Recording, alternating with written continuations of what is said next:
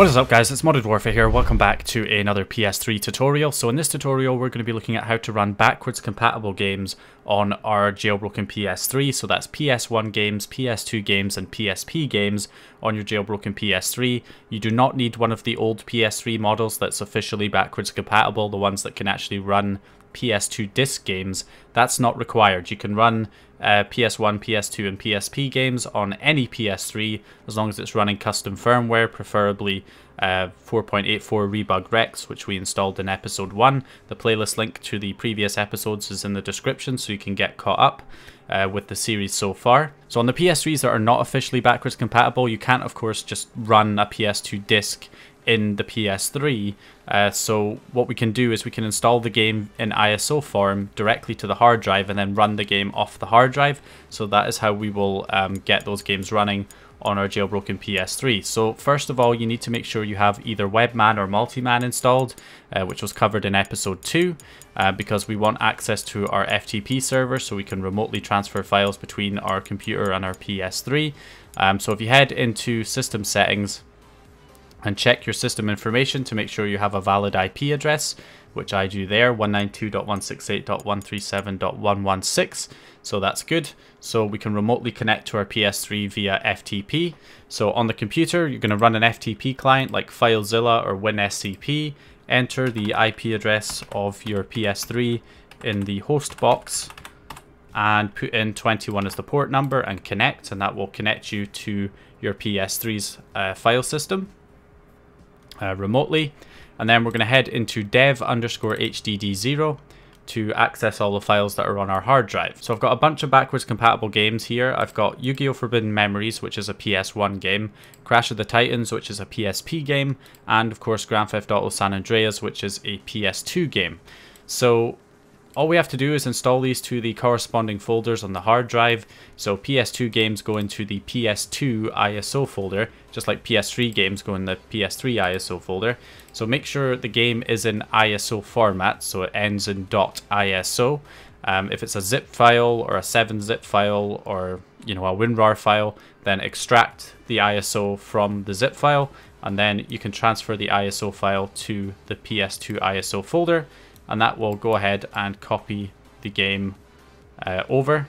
There you go, it starts transferring the file to that folder on the hard drive. Okay, and once it's done copying, you can head into the PS2 ISO folder, and as you can see, the game has transferred over.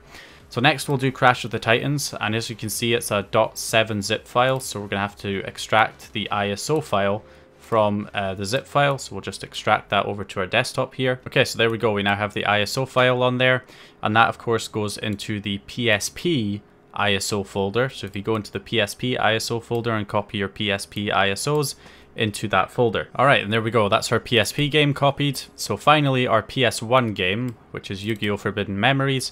So this does not come as an ISO file. The PS1 games come in a .bin file and a .cue file. Now, if you were just running this game in like a PC emulator, you typically only need the bin file, but for the PS3, it requires both files. It requires the bin file and the cue file. So we're going to extract that, and they go into the PSX ISO folder. So just copy those two files, the bin file and the cue file, into the PSX ISO folder. Okay, so now that we have everything copied over, we'll head back over to the PS3 here, and we'll go to game, and we'll go to Webman Games. Now, if your games are not showing up in here, then you can just, launch something like Multiman and then back out, or do a soft reboot by launching Webman mod again, and that will just do a soft reboot back to the XMB, and then your games list should appear. Okay, so after you've rebooted, if we head to Webman Games, we've got our games showing up here. So there's Grand Theft Auto San Andreas, we've got Yu-Gi-Oh! Forbidden Memories, and Crash of the Titans. So if I try and launch, say, Grand Theft Auto here, we should see that that will work. So it gets mounted, and I don't believe it automatically loads the game like it does with PS3 games. You have to manually launch it, and I don't think it will launch from app_home PS3 game either. Yeah, that doesn't work. So you have to launch it from here, PlayStation 2 format disk. So select that, and then it will ask you to create a memory card. So just say yes, click OK. Yeah, so we go to the memory card utility, create a new memory card, select a PS2 memory card, and then just click OK. And that will create our memory card. So yeah, there you go. It creates our memory card, and now we can launch the game. Okay, so here we are loaded up into the game here, and as you can see it is running, even though this PS3 is not officially backwards compatible, but the game is running here. So that is a PS2 game, so let's go ahead and quit and try the PS1 game next. Okay, so back to the XMB here. I have to power the controller back up again because it keeps switching itself off every time you launch a PS2 game or leave a PS2 game. It turns the controller off. So now we'll head to PlayStation and run Yu-Gi-Oh! Forbidden Memories, our PS1 game.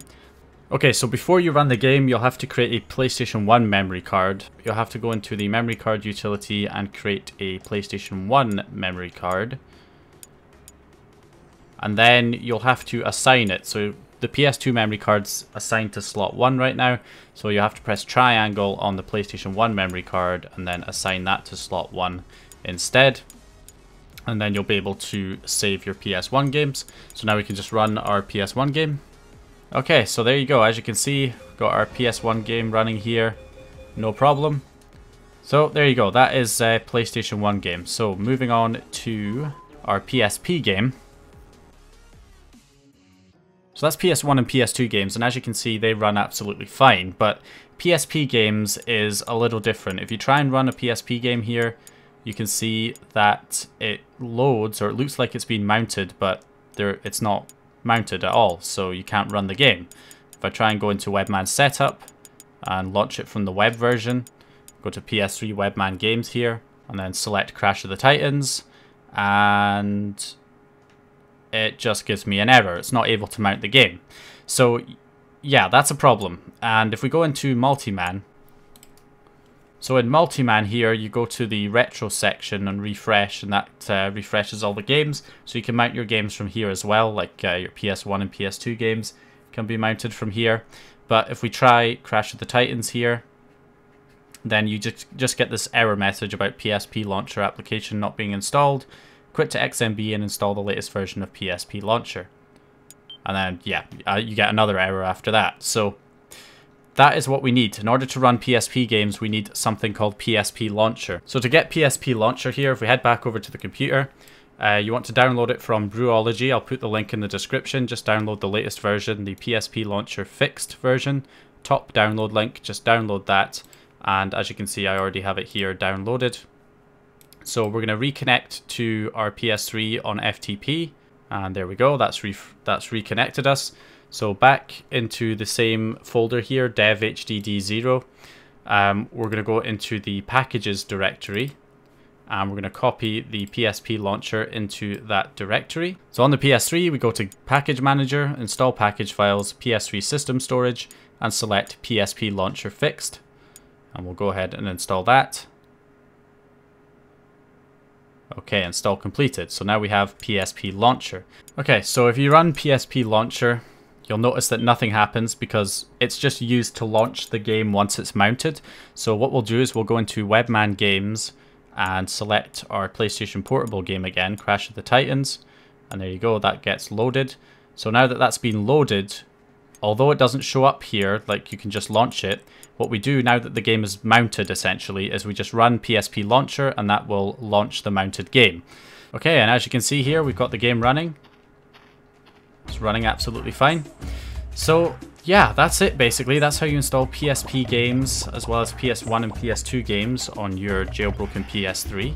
A few extra things to mention though, if you're having trouble running any of these games and they're not just running perfectly fine like they are for me, again, make sure you have Rebug Rex custom firmware installed, version 4.84, which is the firmware we installed in episode 1. And if you head into Package Manager, Install Package Files, PS3 System Storage, you should have Rebug Toolbox in here, which comes as part of the Rebug Rex custom firmware. So if you install that and run it, it allows you to configure some of the system settings, including the PlayStation 2 emulation. So once you're in Rebug Toolbox, it looks a little bit like Multiman essentially, but in Rebug Toolbox, if you head into the selector, you can change and customize some of the modes in here.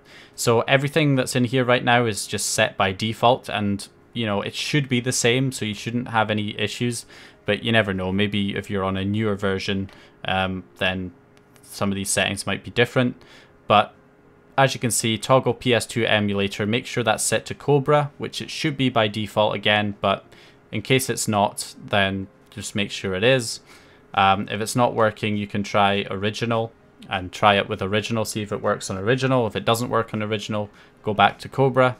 But yeah, you can customize the settings here. Make sure Cobra mode is enabled as well. But you can customize these settings to try and get the emulator to work a bit better. But yeah, generally though, it should be fine if you just leave these settings as they are by default. And I'm sure some of you will be wondering if you can install the games to an external hard drive. Technically you can, but there are some problems with it, so I wouldn't recommend it. I would recommend with backwards compatible games you just install them to the internal hard drive as we've done here. Because if your external hard drive is formatted in NTFS format, then you can only run PlayStation 1 games off it. PS2 games and PSP games will not be detected. And if you format your drive in FAT32 format, then you can run PS1 and PSP games off it, but not PS2 games, because if you know, a lot of PS2 games are larger than 4 gigs, so they won't fit on a FAT32 formatted external hard drive. And for the ones that do fit, it can't actually run the game from the external hard drive. It kind of copies it to the internal hard drive and then runs it from the internal drive, so you might as well just install it to the internal drive in the first place. So yeah, I wouldn't recommend really using an external hard drive for backwards compatible games. So yeah, I would just go with the internal drive for those. So anyway, yeah, that's basically it. That's how you install backwards compatible games onto your jailbroken PS3. Hope you guys enjoyed the video or found the information useful, and stay tuned for the next video where we're finally going to go online with the system. We're going to connect to PSN. I'm going to show you how to get connected online and what to do if you get banned and all that kind of stuff is going to be covered in the next episode. So thanks for watching, and I'll see you in the next one. That was terrific. Yeah, great. Change the channel. But the man said to stay tuned.